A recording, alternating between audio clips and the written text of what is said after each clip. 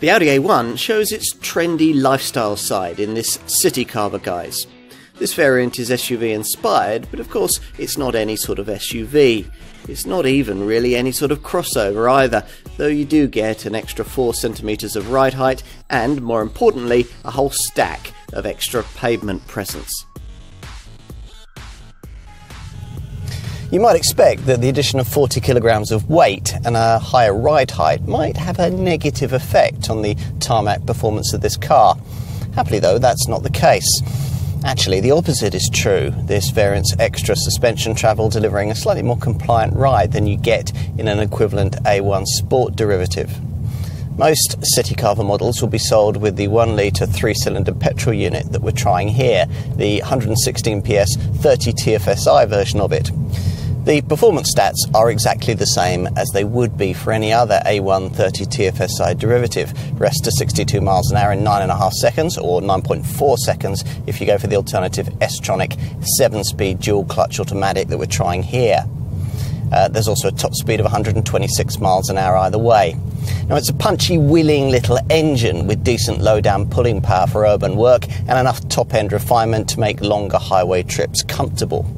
If highway journeys are more the norm for you, then you might want to find the extra for the alternative 4-cylinder 1.5-litre 35 TFSI engine, which puts out 150 PS. If you like the idea of an A1 Sportback with a little extra attitude, you'll like what Audi has tried to do here. This variant's large octagonal single-frame front grille references the brand's various Q-Series SUV models and surrounds a sculpted honeycomb insert painted in matte black.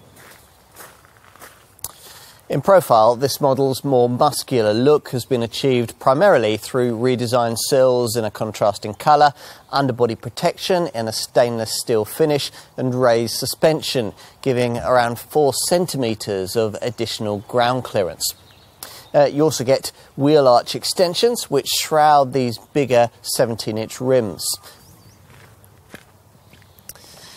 At the rear, a restyled bumper echoes the robust look of the front end. Inside, there's rather less differentiation over a normal A1 Sportback, but it all feels very high-end for a Super Mini. You get silver grey accents for the air vents, the door handle recesses and the centre console. There's aluminium trim for the control switches and the 10.25-inch virtual cockpit digital instrument cluster, which, as with any other A1, marks this car out from non-premium brand small hatches. The standard MMI centre dash display is 8.8 inches in size, but many owners will want to upgrade to the larger 10.1-inch MMI navigation monitor we have here.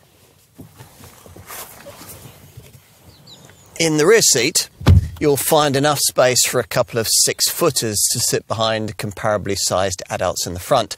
The knees will probably be brushing the seat backs. Out back, there's the usual 335-litre boot. Pricing for this A1 Citycarver starts at around £22,000. That's for the 30 TFSI variant with a manual gearbox. That's a car with a 1-litre 116 PS turbo petrol 3-cylinder engine.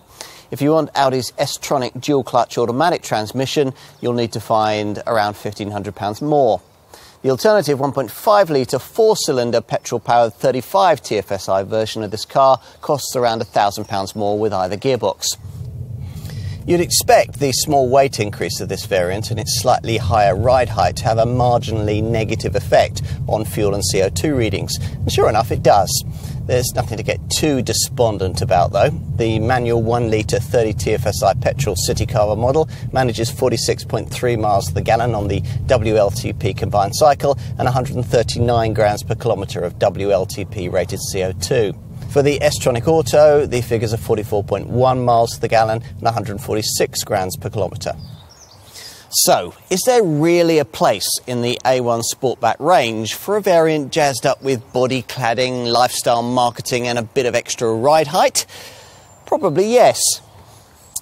Yes, you'll pay a bit of a premium to get these benefits, but it's not too extreme, and it does give you a small car with a bit more pavement presence and a slightly nicer quality of ride.